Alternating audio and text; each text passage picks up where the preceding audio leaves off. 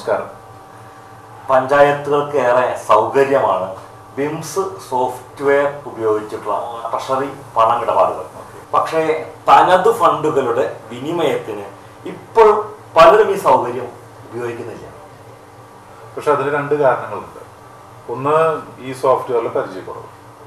പിന്നെ രണ്ടാമതായിട്ട് പറയാവുന്നത്, നിലവിലിപ്പോൾ നല്ല സംവിധാനം, സൗകര്യമായിട്ട് വലിയ കുഴപ്പമില്ലാതെ പോകുന്നുണ്ട്. പിന്നെ ഒരു പരിചയക്കുറവ് ഈ സോഫ്റ്റ്വെയർ ആയിട്ടുള്ളത് കൊണ്ട് തന്നെ സ്വാഭാവികമായി അതിനോടൊരു അകൽച്ച വരാറുണ്ട്. ഈ രണ്ട് കാരണങ്ങളായിട്ടാണ് എനിക്ക് തോന്നിയിട്ടുള്ളത്. അതുകൊണ്ട് തന്നെ അത് ഉപയോഗിക്കേണ്ട സാഹചര്യം നിലവിൽ ഇല്ല എന്ന് വേണമെങ്കിൽ ഇവിടെ നമുക്ക് പ്രധാനമായിട്ട് അറിയേണ്ടത്, അധികം താമസിക്കാതെ മിക്ക ട്രഷറികളും ഈ ഒരു ബിംസ് സോഫ്റ്റ്വെയർ വഴി മാത്രമേ ചെക്ക് സ്വീകരിക്കൂ എന്ന നിലപാടിലേക്ക് നീങ്ങാൻ സാധ്യതയുണ്ട് എന്നുള്ളതാണ്. മറ്റൊന്ന്, ഈ രീതി നമുക്ക് ഏറെ ഗുണകരമാണ്. അത് നമുക്ക് അത്തരമൊരു അവസ്ഥയിലേക്ക് നീങ്ങണം എന്ന് നിർബന്ധം വരുമ്പോൾ അതിനെക്കുറിച്ച് ചിന്തിച്ചാൽ പോരെ. കാരണം ഇപ്പോൾ വളരെ എളുപ്പത്തിൽ ഈ ക്രിയ ചെയ്യാം. പിന്നെ അത് മറ്റേ ബീംസിലൂടെ ചെയ്തുകൊണ്ട് ഇപ്പോൾ നമുക്ക് പ്രത്യേകിച്ചൊരു ഗുണമെന്ന് പറയാനായിട്ട് എന്താ ഉള്ളത്? ഒന്നാമത്തെ കാര്യം, ഇത്തരമൊരു നിബന്ധന അധികം വൈകാതെ തന്നെ പ്രാബല്യത്തിൽ വരുന്നതാണ് കരുതുന്നത്. അതാണ് അത് സംബന്ധിച്ച് എന്തെങ്കിലും ഉത്തരവ് വരുമ്പോൾ മാത്രം നമുക്ക് അക്കാര്യം ചർച്ച ചെയ്യാം. പ്രധാനമായും നമ്മൾ പരിശോധിക്കേണ്ടത് ബിംസ് സോഫ്റ്റ്വെയർ ഉപയോഗിച്ചുള്ള ട്രഷറി തനത് ഫണ്ട് പണമിടപാടുകളുടെ നേട്ടങ്ങളാണ്. പല പഞ്ചായത്തുകളും ട്രഷറിയെ മാത്രം ആശ്രയിച്ച് നിൽക്കേണ്ട അവസ്ഥയൊന്നുമില്ല. കാരണം പ്രത്യേകിച്ച് പഞ്ചായത്തിനോട് ചേർന്ന് കിടക്കുന്ന ബാങ്കുകൾ മാത്രവുമല്ല, ആ ബാങ്കുകളെ സമീപിച്ചു കഴിഞ്ഞാൽ നമുക്ക് ട്രഷറിയേക്കാൾ കുറച്ചുകൂടി കംഫർട്ടുമാണ്. അപ്പോൾ സ്വാഭാവികമായിട്ടും പഞ്ചായത്തുകൾ ആ ബാങ്കുമായിട്ടുള്ള ട്രാൻസാക്ഷൻ ആയിരിക്കും കൂടുതൽ ആഗ്രഹിക്കും ട്രഷറി. ഇപ്പോഴും പല പഞ്ചായത്തുകളിലും ട്രഷറി തനത് ഫണ്ടിൽ ധാരാളം പണം ഉണ്ടായിരിക്കെ തന്നെ കോപ്പറേറ്റീവ് ബാങ്കുകളിലോ അല്ലെങ്കിൽ ഷെഡ്യൂൾഡ് ബാങ്കുകളിലൊക്കെയുള്ള അക്കൗണ്ടിൽ നിന്നാണ് ശമ്പളം, മറ്റേ ഓണറേറിയം, കറണ്ട്, ടെലിഫോൺ, അതിൻ്റെയൊക്കെ കാശ് കൊടുക്കും. ചിലര് പദ്ധതിയുടെ തനത് ഫണ്ട് വിഹിതം പോലും, അത് പലപ്പോഴും നമ്മൾ GPF എന്നിട്ട് അയക്കണത്. പക്ഷെ അതുപോലും നമ്മൾ ട്രഷറിയിൽ നിന്നല്ല കൊടുക്കുന്നത്, ഈ സ്വകാര്യ ബാങ്കുകളിൽ നിന്ന് ആണ് കൊടുക്കുന്നത്. ഇതാണ് സൗകര്യം എന്നാണ് അവർ കരുതുന്നത്. പക്ഷെ അതിൽ നിയമപരമായ തടസ്സങ്ങളൊന്നും ഇല്ലല്ലോ. കാരണം പിന്നെ വേറെന്താണ് ഒരു പ്രശ്നം എന്ന് പറയാവുന്നത്? അല്ല, അതിൻ്റെ കുഴപ്പമുണ്ട്.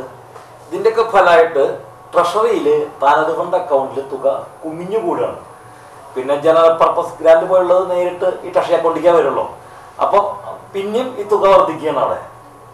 പക്ഷേ നമ്മുടെ ആസ്തി വർദ്ധിച്ചോട്ടെ, ആസ്തിയല്ലേ വർദ്ധിക്കുന്നുള്ളൂ. അത് കുമിഞ്ഞു കൂടുന്നു എന്നുള്ളത് കൊണ്ട് അത് നഷ്ടപ്പെടുന്ന സാഹചര്യമൊന്നുമില്ലല്ലോ. നമ്മുടെ അക്കൗണ്ടിൽ എടുക്കുന്നൊരു പൈസയല്ലേ നഷ്ടപ്പെടാം.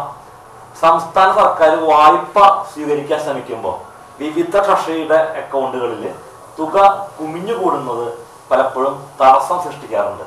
അത് കാരണം മുൻവർഷം നമ്മുടെയൊക്കെ പഞ്ചായത്തുകളിൽ ട്രഷറി തനത് ഫണ്ട് അതുപോലെ സംയോജിത വിഹിതം അക്കൗണ്ടുകളിൽ 1 കോടി രൂപയ്ക്ക് മുകളിലുള്ള എല്ലാ പഞ്ചായത്തുകളിലെയും ഈ ഫണ്ട് മുഴുവനും റിഡംഷൻ ഉത്തരവ് പ്രകാരം നീക്കം ചെയ്തു. അത് കഴിഞ്ഞ് റിസംഷൻ ഉത്തരവ് പ്രകാരം തിരികെ തന്നു. അത് മറന്നുപോയോ? അല്ല, അത് ആ ഒരു വർഷത്തെ ഒരു പ്രത്യേക സാഹചര്യം കൊണ്ട് സംഭവിച്ചു പോയി. പക്ഷെ എന്നാൽ അത് മുഴുവൻ തന്നെ തിരികെ തരികയും ചെയ്തിട്ടുണ്ട്. പക്ഷെ ഇനിയും ഈ സമാനമായ സാഹചര്യം വന്നേക്കാം. മാത്രമല്ല, അങ്ങനെ തിരിച്ചെടുക്കുന്ന തുക ചിലപ്പോൾ തിരികെ തന്നില്ല എന്നും വരാം. കാരണം പഞ്ചായത്തുകളുടെ ദൈനംദിന പ്രവർത്തനങ്ങൾ നടത്താൻ വേണ്ടിയാണ് സർക്കാർ ജനറൽ പർപ്പസ് ഗ്രാന്റ് തരുന്നത്. അപ്പൊ ഈ തുക നമ്മൾ വിനിയോഗിക്കുന്നില്ല എന്ന് പറയുമ്പോൾ അതിന്റെ അർത്ഥം പഞ്ചായത്തുകൾക്ക് ആ കാശ് ആവശ്യമില്ല എന്നുള്ള ഒരു നിഗമനത്തിലാണ് സർക്കാർ എത്തിച്ചേരുക. അതുകൊണ്ട് പരമാവധി തുക ട്രഷറി അക്കൗണ്ടിൽ നിന്ന് വിതരണം ചെയ്യുന്നതാണ് നല്ലത്. ശരി, എങ്കിൽ ആ പഴയ ചോദ്യം ഒന്നും കൂടെ ആവർത്തിക്കുകയാണ്. ഈ ട്രഷറി അക്കൗണ്ടിൽ നിന്നും ഇടപാടുകൾ വർദ്ധിച്ചാൽ അല്ലെങ്കിൽ വർദ്ധിപ്പിച്ചാൽ നമുക്ക് സാധാരണയിൽ കവിഞ്ഞിട്ട് എന്ത് മെച്ചമാണ് നമുക്ക് കൂടുതലായിട്ട് പരിശോധിക്കാം. ഒന്നാമത്തത്, ട്രഷറി അക്കൗണ്ടിന് പലിശയില്ല. പക്ഷെ മറ്റ് ബാങ്കുകളിലെ അക്കൗണ്ടുകൾക്ക് പലിശയുണ്ട്. ട്രഷറിയിൽ തുക കെട്ടിക്കിടന്നാൽ അത് റിഡംഷൻ പ്രകാരം നീക്കം ചെയ്തു വരും. മറ്റു ബാങ്കുകളിൽ ആ പ്രശ്നമില്ല. ഇനി ട്രഷറിയിൽ നിന്ന് ഇടപാട് നടത്താൻ, അതായത് തുക കൈമാറുമ്പോൾ നമുക്ക് bank charges, cheque issue charges, നെഫ്റ്റിന് charge ഒന്നും വരുന്നില്ല. പക്ഷെ മറ്റു ബാങ്കുകളിൽ നിന്ന് കാശ് കൊടുക്കുമ്പോൾ അത് വരുന്നുണ്ട്. അതായത് ട്രഷറി അക്കൗണ്ടിൽ തുക നിക്ഷേപിക്കുന്നത് ആദായകരമല്ല, പക്ഷെ ട്രഷറിയിൽ നിന്ന് തുക കൈമാറുന്നത് നഷ്ടമില്ല. അതുകൊണ്ട് തന്നെ ആ തുക കൈമാറല് നമുക്ക് പ്രോത്സാഹിപ്പിക്കല്ലേ നല്ലത്. അത് മനസ്സിലായി. പക്ഷേ ഈ ട്രഷറിയുമായുള്ള സാമ്പത്തിക ഇടപാടിനേക്കാളും കുറച്ചുകൂടി സൗഹൃദപരമാണ് ബാങ്കുകളുമായിട്ടുള്ള ഇടപാട്. അപ്പോൾ സ്വാഭാവികമായും നമുക്കൊരു അട്രാക്ഷൻ ബാങ്കുകളോട് കൂടുതൽ തോന്നാം, കൂടുതൽ ട്രാൻസാക്ഷൻ എളുപ്പമാണ്. അതുകൊണ്ടാണ് ആ സങ്കീർണതയുടെ വ്യത്യാസം ഉള്ളത് കൊണ്ടാണ് കുറച്ചും കൂടി കംഫർട്ടായിട്ട് നമുക്ക് ബാങ്കുകളോടുള്ള ഒരു സമീപനം വരുന്നത്. ആ ഒരു സാഹചര്യം ഉണ്ട്. അങ്ങനെ തോന്നാം. ചില ട്രഷറികളിലൊക്കെ ഒരല്പം സങ്കീർണത അനുഭവപ്പെടുന്നുണ്ടെന്നുള്ളത് തന്നെയാണ് അനുഭവം. പക്ഷെ ബിംസ് വഴിയുള്ള പണമിടപാടുകളിൽ ഇത്തരം സങ്കീർണതകൾക്കൊന്നും സ്ഥാനമില്ല. നമ്മുടെ അനുഭവം ബിംസ് പ്രൊസീഡിങ്സും ചെക്കും ട്രഷറി എത്തിച്ചു കഴിഞ്ഞാൽ ഏതാനും മിനിറ്റുകൾക്കുള്ളിൽ ഈ തുക ഗുണഭോക്താവിന് കിട്ടിക്കഴിഞ്ഞു. ഏതൊരു സ്വകാര്യ ബാങ്കിൽ നിന്നുള്ള സേവനത്തേക്കാൾ ഒട്ടും കുറവല്ലാത്ത ഒരു നിലവാരത്തിലേക്ക് നമ്മുടെ ഈ പൊതുമേഖലാ സ്ഥാപനം എത്തിക്കഴിഞ്ഞിട്ടുണ്ട്. അങ്ങനെയാണ് എൻ്റെ ഒരു നിരീക്ഷണം. Okay okay. പക്ഷേ ഒന്ന് ചോദിച്ചോട്ടെ, ഈ സങ്കീർണതകൾക്ക് ഒന്നും സ്ഥാനമില്ല എന്ന് പറയുന്നത് ശരിയാണ്. കാരണം ബിംസ് വഴി മുഴുവൻ വിവരങ്ങളും രേഖപ്പെടുത്തി അയക്കണം.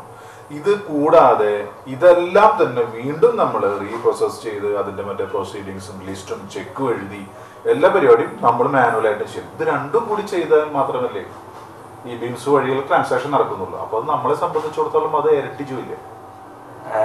ജോലിഭാരം കൂടി എന്ന് പറയാൻ പറ്റില്ല. ഏതായാലും ചെക്ക് എഴുതുക എന്നുള്ള ഉത്തരവാദിത്തം ഒഴിഞ്ഞു മാറാൻ പറ്റില്ല. നിലവില് ചെക്ക് മുഖേനയാണ് ട്രഷറിയിൽ നിന്നുള്ള തുക കൈമാറ്റങ്ങളൊക്കെ നടത്തുന്നത്. ഒരു പക്ഷെ ചെക്ക് എന്നുള്ള സങ്കല്പം തന്നെ കുറച്ച് കഴിയുമ്പോൾ കാലഹരണപ്പെട്ടേക്കാം. അതെന്താ പറ്റാക്കാം, അത് നമുക്ക് വിടാം. പ്രൊസീഡിങ്സ് നമ്മൾ തയ്യാറാക്കുന്നത് ബിംസ് സോഫ്റ്റ്വെയർ വഴിയാണ്, അല്ലാണ്ട് വേറെ മാനുവൽ തയ്യാറാക്കുക എന്ന അർത്ഥത്തിലല്ല. പലപ്പോഴും നമ്മൾ സമർപ്പിക്കുന്ന പ്രൊസീഡിങ്സ് പരിശോധിക്കാനായിട്ട് ട്രഷറിക്കാർ ഏറെ സമയം എടുക്കുന്നുണ്ട്. പക്ഷെ ബിംസ് വഴിയുള്ള പ്രൊസീഡിങ്സ് ആകുമ്പോൾ പെട്ടെന്ന് പ്രോസസ് ചെയ്യാൻ പറ്റും. അതുകൊണ്ട് തന്നെ സമയം നമുക്ക് ഏറെ ലാഭിക്കാൻ പറ്റും. പക്ഷെ അതുകൊണ്ട് നമുക്കല്ലല്ലോ ഗുണമുള്ളത്, ട്രഷറിക്കാർക്കല്ലേ. ഇതൊന്നുകൂടി നമുക്ക് ഈ വിഷയം ചർച്ച ചെയ്യാം. അതായത് ബിംസ് വഴി തനത് ഫണ്ട് തുക കൈമാറുമ്പോൾ തുക കൈമാറ്റം നടന്നു കഴിഞ്ഞാൽ അപ്പൊ തന്നെ ട്രഷറിയുടെ ഓൺലൈൻ പാസ്ബുക്ക് ഉണ്ട് നമുക്ക് ബിംസിൽ. അത് പരിശോധിച്ചാൽ തുക കൈമാറി എന്നുള്ള കാര്യം നമുക്ക് അപ്പൊ തന്നെ അറിയാം. ട്രഷറിയിൽ പോകേണ്ട കാര്യം പോലും ഇല്ല. മാത്രമല്ല ഓരോ വിനിമയത്തിന്റെയും UTR നമ്പർ ലഭിക്കും. UTR നമ്പർ ലഭിച്ചാൽ തുക കൈമാറിയത് ആരാണ്, ആർക്കാണ്, എന്നാണ്, ഏത് അക്കൗണ്ടിലേക്കാണ്, എത്ര തുകയാണ്, ഇതെല്ലാം അതിലുണ്ട്. ഇതൊക്കെ നമുക്ക് ഓഫീസിൽ ഇരുന്ന് തന്നെ അറിയാം. മാനുവൽ രീതിയിൽ നമുക്ക് ആ സംവിധാനം ഇല്ല, ആ സൗകര്യം ഇല്ല. പക്ഷേ ചിലർക്കെങ്കിലും ഒരു സംശയം ഉണ്ടാവാം. കാരണം നേരത്തെ പറഞ്ഞതെല്ലാം ഓൺലൈൻ ട്രാൻസാക്ഷൻ വഴി ചെയ്യുമ്പോൾ ഉണ്ടാകുന്ന കാര്യങ്ങളാണ്. പക്ഷെ കൃത്യമായിട്ട് ഒരു ഗുണഭോക്താവിന് തുക കൈമാറാനായിട്ട് ചെക്ക് നൽകുന്നത് തന്നെ സൗകര്യം. ചില കേസുകളിൽ ചെറിയ എമൗണ്ടുകളാണെങ്കിൽ ക്യാഷ് ആയിട്ട്. ഇവിടെ കുറച്ച് നിയമവശം കൂടി നമ്മൾ പരിശോധിക്കണം. 2011 കേരള പഞ്ചായത്ത് രാജ് അക്കൗണ്ട്സ് റൂൾ പ്രകാരം ഒരു ബില്ലിൽ ഒരു ഗുണഭോക്താവിന് 1000 രൂപയിൽ കൂടുതൽ പണമായി നൽകാൻ പാടില്ല എന്ന് തന്നെ പറഞ്ഞിട്ടുണ്ട്. ഇപ്പോഴും മെമ്പർമാരുടെ ഓണറേറിയം ഉൾപ്പെടെയുള്ള തുകയൊക്കെ ക്യാഷ് ആയിട്ട് തന്നെയാണ് പല പഞ്ചായത്തുകൾ കൊടുക്കുന്നത്. അതിൽ ചില ദുർബലമായിട്ടുള്ള ന്യായങ്ങളൊക്കെ പറയാനുണ്ടാവും. അതുപോലെ അക്കൗണ്ട്സ് റൂൾ പ്രകാരം ജീവനക്കാരടുത്തുള്ള തുക കൈമാറ്റങ്ങൾ പരമാവധി ബാങ്ക് അക്കൗണ്ട്സ് വഴിയാക്കണമെന്നും നിർദ്ദേശിച്ചിട്ടുണ്ട്. തുക പണമായി നൽകുമ്പോൾ അത് ആരാണ് കൈപ്പറ്റിയെന്ന് പിന്നീട് അറിയാൻ പറ്റില്ല. അത് ഓഡിറ്റ് പ്രക്രിയയിലൊക്കെ പലപ്പോഴും ബുദ്ധിമുട്ടുണ്ടാക്കാറുണ്ട്. ഓഡിറ്റുകാരുടെ നിരീക്ഷണങ്ങൾ നമുക്ക് നേരെ നീളാനും അത് കാരണമാവാറുണ്ട്. എന്നാൽ ബാങ്ക് അക്കൗണ്ടിലേക്ക് തുക കൈമാറുമ്പോൾ അവിടെ ഒരു ബാങ്ക് ഉണ്ട്, അതിലൊരു അക്കൗണ്ട് ഉണ്ട്, ആ അക്കൗണ്ടിൽ ഒരു ഉടമയുണ്ട്. അപ്പൊ തുക കൈമാറിയത് ആർക്കാണെന്ന് അറിയാൻ വളരെ എളുപ്പമാണ്. ഇതിനൊക്കെ പുറമെ ചെക്ക് വഴി തുക കൈമാറുമ്പോൾ നമ്മുടെ അക്കൗണ്ടന്റുമാരെ സംബന്ധിച്ചോളം വലിയ വിഷയമുണ്ട്. തുക കൈമാറി കഴിഞ്ഞാൽ നമ്മളത് പേയ്മെന്റ് ആയിട്ടാണ് കണക്കാക്കുക. പക്ഷെ ചെക്ക് കൊടുത്തു കഴിഞ്ഞാൽ അത് പേയ്മെന്റ് ആവണമെങ്കിൽ ആദ്യം ഈ ചെക്ക് ഗുണഭോക്താവിന് കൊടുക്കണം. പിന്നെ ഗുണഭോക്താവ് അത് ബാങ്കിൽ സമർപ്പിക്കണം. ബാങ്ക് ആ ചെക്ക് പാസ്സാക്കണം. ഇത്രയും കഴിഞ്ഞാൽ നമ്മുടെ കയ്യിൽ നിന്ന് ആ തുക പോവുള്ളൂ. അപ്പൊ മാത്രമേ അത് പേയ്മെന്റ് ആവുള്ളൂ. ഇതില് കുറെ കടമ്പകളുണ്ട്. ഒരു പക്ഷെ ബാങ്ക് ചെക്ക് പാസ്സാക്കാതിരിക്കാം, ചെക്ക് വൈകി സമർപ്പിക്കാം, കാലഹരണപ്പെടാം, ചെക്ക് സമർപ്പിക്കാതെ തന്നെ ഇരിക്കാം. പിന്നെ പഞ്ചായത്തുകളുടെ അവസ്ഥയിൽ ചിലപ്പോ ചെക്ക് കൊടുക്കാതിരിക്കാം. ചിലപ്പോഴെങ്കിലൊക്കെ നമ്മൾ പഴയ ചെക്ക് ബുക്കുകളൊക്കെ പരിശോധിക്കുമ്പോൾ അതിൽ ഒപ്പിട്ടിട്ട് കീഴിൽ ചെക്കുകൾ കാണാറുണ്ട്. അപ്പൊ ഇതൊക്കെ സംഭവിക്കാം. അപ്പൊ ഇതൊക്കെ ഈ പ്രശ്നം ഇതൊക്കെ എന്താ വെച്ചാൽ നമ്മൾ ചെക്ക് എഴുതി കഴിഞ്ഞാൽ പേയ്മെന്റ് ആയിട്ടില്ല. എത്രയോ കടമ്പ കഴിഞ്ഞിട്ടാണ് പേയ്മെന്റ് ആവുന്നത്. പക്ഷെ ഈ ഓൺലൈൻ ഫണ്ട് ട്രാൻസാക്ഷനിൽ നമ്മൾ ചെക്ക് എഴുതി ട്രഷറിയിൽ കൊടുത്ത് ഏതാനും മിനിറ്റുകൾക്കുള്ളിൽ അത് പേയ്മെന്റ് ആയി ആ തുക ഗുണഭോക്താവിന്റെ അക്കൗണ്ടിലേക്ക് എത്തിക്കഴിഞ്ഞു. അപ്പൊ അത് നമുക്ക് വളരെ സൗകര്യമായല്ലേ? ശരിയാണ്. പക്ഷേ ഇതിന്റെ ഒരു വേറൊരു വശം, നമ്മൾ ചെക്ക് നൽകുമ്പോൾ തന്നെ പാർട്ടിയിൽ നിന്നും ഈ സബ് വൗച്ചർ വാങ്ങുന്ന രീതിയുണ്ട്. അപ്പൊ അക്കൗണ്ടിലേക്ക് കാശ് ഇട്ട് കഴിഞ്ഞാൽ ഈ റെസീറ്റ് എങ്ങനെ കിട്ടും? ഓഡിറ്റുകാർക്ക് നമ്മൾ എന്താ കാണിച്ചു കൊടുക്കുക? അതിന് പല വഴിയുണ്ട്. ഒന്ന്, നമ്മൾ ട്രഷറിയിലൊക്കെ ബില്ല് കൊടുക്കുമ്പോൾ കോൺട്രാക്ടറുടെ കയ്യിൽ നിന്ന് സ്റ്റാമ്പ് ഒട്ടിച്ച് അതൊന്ന് ഒപ്പിട്ട് വാങ്ങാറുണ്ട്. കാശ് കിട്ടിയിട്ടില്ല എന്ന് പറഞ്ഞിട്ട് നമ്മൾ സ്റ്റാമ്പ് ഒട്ടിക്കാണ്ടിരിക്കാറില്ല, ഒപ്പിടാണ്ടിരിക്കാറില്ല. പഞ്ചായത്തും അതുപോലെ സ്ഥാപനമാണല്ലോ. നമുക്ക് നേരത്തെ തന്നെ എല്ലാവരുടെ കയ്യിൽ നിന്നും വേണമെങ്കിൽ വൗച്ചർ വാങ്ങിച്ചു വെക്കുകയും ചെയ്യാം. എനിക്ക് പൊതുവെ ഒരു ബില്ല് പഞ്ചായത്തിലേക്ക് വരുമ്പോൾ തന്നെ അതിൽ എന്തൊക്കെ വേണമെന്നുള്ളൊരു ലിസ്റ്റ്, അതായത് ബാങ്ക് അക്കൗണ്ടിന്റെ പകർപ്പ്, വൗച്ചർ, ഇനി റീഫണ്ട് വൗച്ചർ വേണ്ട കേസാണെങ്കിൽ അത്, അങ്ങനെ എന്തൊക്കെ വേണമെന്ന ലിസ്റ്റ് ഫ്രണ്ട് ഓഫീസിലും മറ്റു ജീവനക്കാർക്കും പ്രത്യേകിച്ച് മെമ്പർമാർക്കും കൊടുത്താൽ ഈ പ്രശ്നം വലിയ രീതിയിൽ നമുക്ക് ഇല്ലാണ്ടാക്കാൻ പറ്റുന്നതാണ്.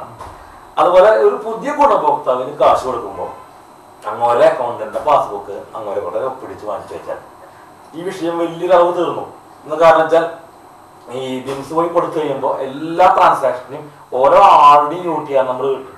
UTR നമ്പർ വെച്ചിട്ട് അതിന് റെസീറ്റ് കിട്ടും. ആ റെസീറ്റിൽ കൃത്യമായിട്ട് ഇന്ന കൊടുത്തതാണെന്നറിയാം, ആർക്കെ കൊടുത്തെന്നറിയാം, ഏതാ അക്കൗണ്ട് നമ്പർ കാണാം, എത്ര രൂപയാണെന്ന് കാണാം. ഈ അക്കൗണ്ട് നമ്പർ അങ്ങോട്ടാണുള്ളത് നമ്മൾ പാസ്ബുക്കിന്റെ കോപ്പി വെച്ചിട്ടുണ്ട്. അപ്പോ ആ വിഷയം തീർന്നു തോന്നുന്നു. കൃത്യമായിട്ട് ആർക്കെ കൊടുത്തെന്ന് അറിയാൻ പറ്റും. പക്ഷെ ചില അവസരങ്ങളിലെങ്കിലും നമ്മൾ ഈ ആവശ്യപ്പെട്ട അല്ലെങ്കിൽ ബിൽ എമൗണ്ട് ആയിരിക്കണമെന്നില്ല പാസ്സാക്കുന്നത്. അപ്പോൾ അത്തരം ഒരു സാഹചര്യങ്ങളിൽ ചിലപ്പോൾ മുൻകൂറായി തുക എഴുതി സബ് വൗച്ചർ വാങ്ങൽ ചിലപ്പോൾ തടസ്സമാവാൻ സാധ്യതയുണ്ട്. അത് അപൂർവമായിട്ടുള്ള കേസാണ്. ഒരു പക്ഷെ 95% കേസുകളിൽ നമുക്ക് മുൻകൂട്ടി പറയാൻ പറ്റും എത്ര തുകയാണ് കൊടുക്കുക എന്നുള്ളത്. ഇങ്ങനെ വരുന്ന കേസുകളിൽ നമുക്ക് വേറെ കാര്യം ചെയ്യാൻ പറ്റുമല്ലോ. അതായത് ഇദ്ദേഹത്തിന്റെ അക്കൗണ്ട്സ് വിവരം കാണിക്കുന്ന ഒരു പാസ്ബുക്കിന്റെ കോപ്പി നമുക്ക് വാങ്ങിച്ചു വെക്കുക. പിന്നെ UTR നമ്പറിൽ ഏത് അക്കൗണ്ടിലേക്കാ പോയതുണ്ടല്ലോ. അപ്പൊ വിഷയം മതിയാവും തോന്നുന്നു. ഓക്കെ, അപ്പൊ അങ്ങനെയാണെന്നുണ്ടെങ്കിൽ നമുക്ക് ബീം സോഫ്റ്റ്വെയറിന്റെ ഉപയോഗിക്കുന്ന സാങ്കേതിക വശങ്ങളാണ്. അപ്പൊ അതിലാണ് എനിക്ക് സംശയമുള്ളത്. നമുക്ക് ആ കാര്യത്തെ കുറിച്ച് അങ്ങനെയാണെങ്കിൽ ഒന്ന് ചർച്ച ചെയ്യാം. തീർച്ചയായിട്ടും നമുക്ക് ആ കാര്യം നമുക്ക് പരിശോധിക്കാം. ബിംസ് സോഫ്റ്റ്വെയർ ഉപയോഗിച്ചുള്ള ട്രഷറി തനത് ഫണ്ട് പണമിടപാടുകളുടെ നടപടിക്രമം വളരെ ലളിതമാണ്. നമുക്ക് ഇതിനു വേണ്ടി വരുന്ന പ്രാഥമിക കാര്യങ്ങൾ നമുക്ക് ആദ്യം പരിശോധിക്കാം.